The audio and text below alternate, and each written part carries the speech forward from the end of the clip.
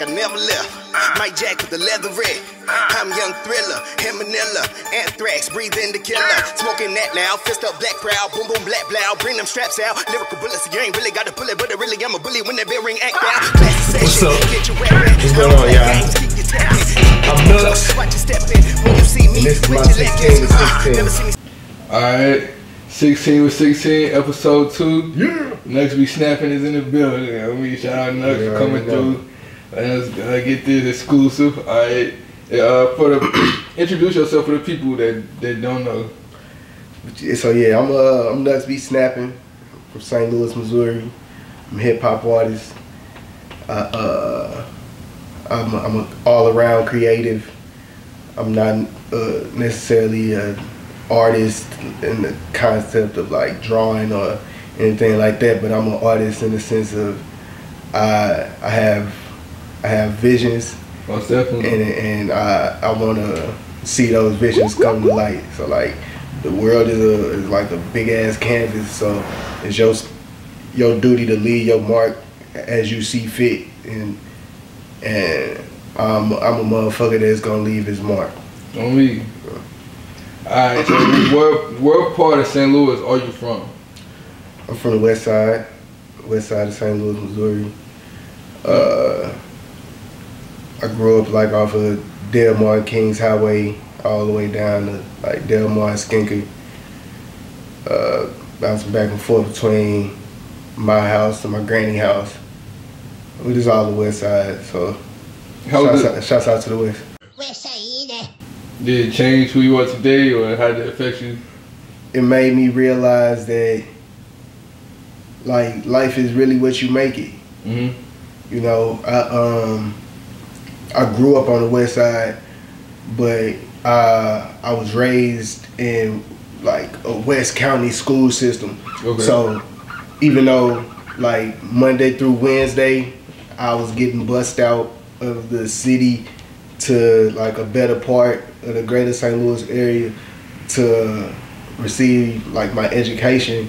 So like that's where I made most of my relationships. That's where I made most of my friends. Like some days I'd be the only black face in the room, but you know, I ride a bus with a bus of black people, get back home. I don't see nothing but black people, you know, from Friday to Monday.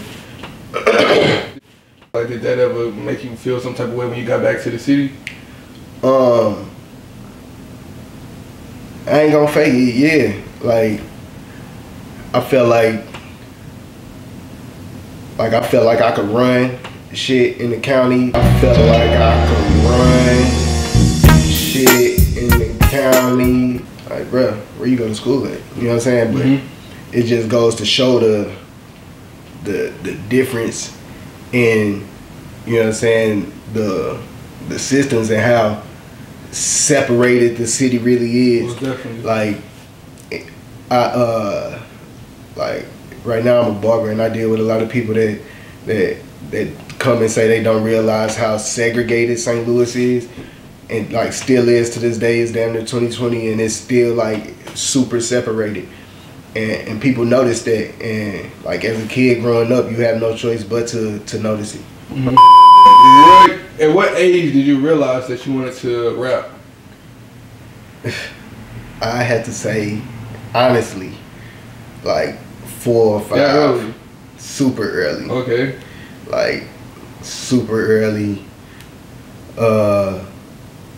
Performing other people's songs like wholeheartedly, like learning records, and then like 6, 7, having like cassettes, like mixed cassettes. My dad would make me with like Naughty by Nature and Busta Rhymes and DMX and, you know what I'm saying, like all these heavy hitters, and I'm just like enthralled.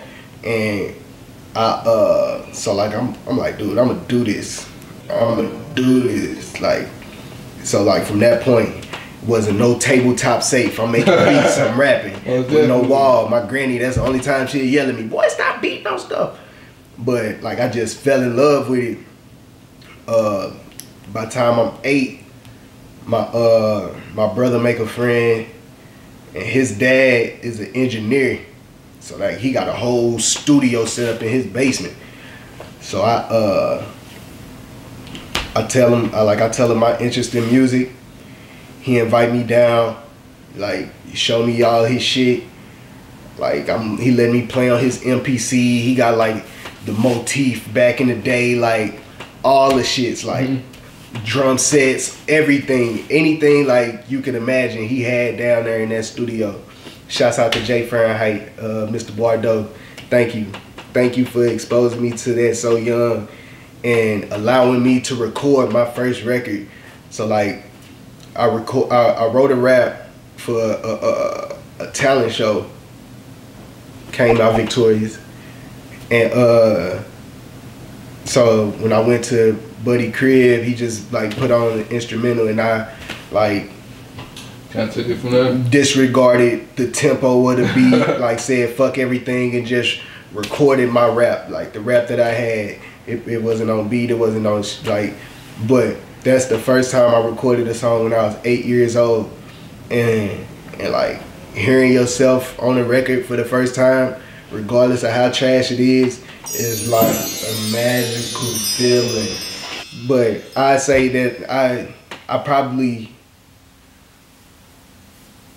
orchestrate my approach to rap more so in a like Andre 3000 meets like mixtape Wayne meets fucking Twister, and just like that's a crazy combo. It is, but like storytelling, wordplay, witty punchlines, and just like rapidy rap as fast as you can, like make people have to rewind it twice, slow it down, and still have to, you know, sleep on what you said. Like that's what I grew up on, and that's how I approach it. Like best place to get Chinaman and STL.